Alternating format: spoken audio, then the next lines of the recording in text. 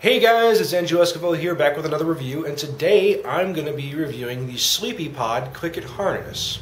Now, when you have your furry four-legged friends riding with you in the car, you want to make sure they're safe and restrained. Now, your standard seatbelts will not protect them in the event of a crash.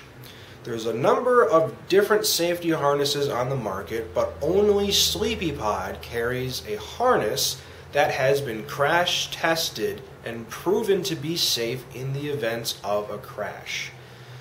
So what makes SleepyPod's Click-It harness actually work? Well, their harness is a 3-point harness that connects to multiple anchoring points in your car. I'm going to show you in a minute how it connects to your car, but first let's go over how to put the harness on. So this is what the harness looks like without it being attached to our little fuzzy friend. And there are 3 snap points in which you will connect with. This one will be around the neck. 2, you crisscross around your animal once, and then you crisscross again.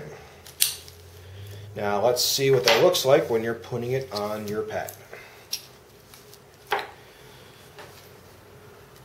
So we take our little fuzzy friend here, put the vest on like so, turn him around,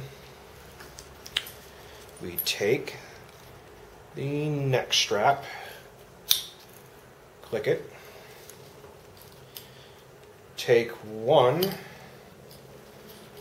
of our harness, make sure it's not tangled, and strap it diagonally. Take the other harness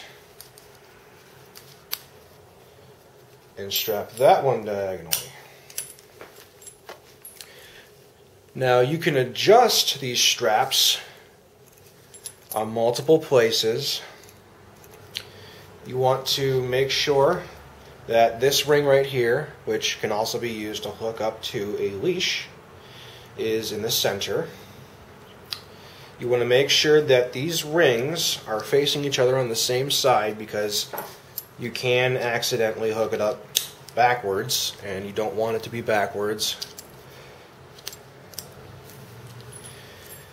And tighten it where it is appropriate, but not too much, because you want to leave some room to put your fingers through like this, and I'll show you why in a moment.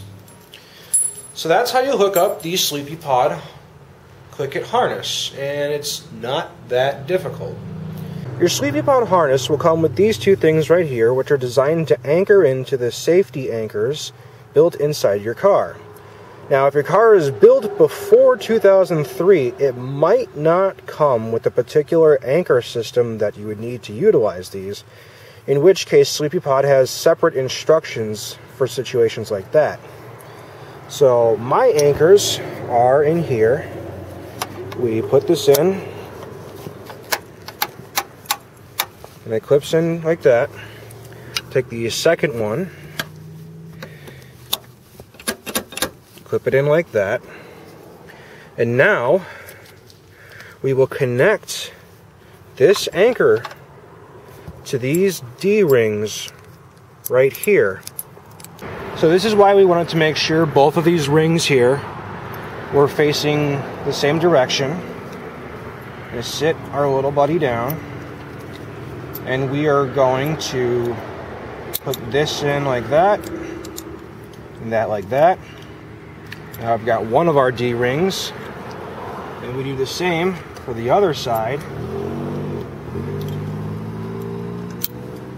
And this is just looking a little awkward because I have the camera in the way. And now we have 2 anchoring points for the harness.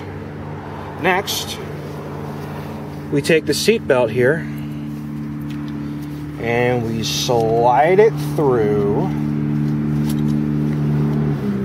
Enough slack. And we click it into the normal spot in which you would have your seat belt. Pull it all the way out so that it can't go farther and it's nice and taut.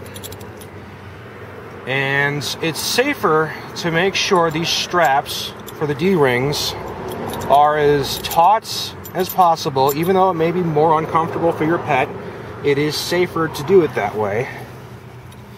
And now you have got your Click It harness completely set up. So here's what I think about the Click It harness. Yes, it's a little cumbersome to get all completely done, but once you've practiced it a few times, it becomes a really simple and easy process. It's one heck of a peace of mind knowing you've got the only safety harness for your animals that have actually been proven to work. The materials themselves, I feel, are pretty high quality. The metals are strong, the materials are well made, the stitches are all well done. I feel a lot safer having my furry friends in the car with me now with these. So, yeah, I would recommend them. Now, granted, I've never been in a car accident with an animal in the car, and I hope to never have to be in that scenario. But I can rest assured knowing that if I'm in that particular scenario, my little furry friends will be much safer. So yeah, it's definitely worth the investment. Thanks for watching, guys. Hope it helped. Don't forget to comment, rate, subscribe, show your friends, and check out my other videos.